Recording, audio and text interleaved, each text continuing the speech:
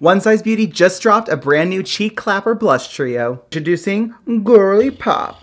Yes, you have to say it like that. Gworly Pop. Cream at the top is called Choose Me. The matte in the middle is called Pick Me. And the highlighter at the bottom is called Love Me.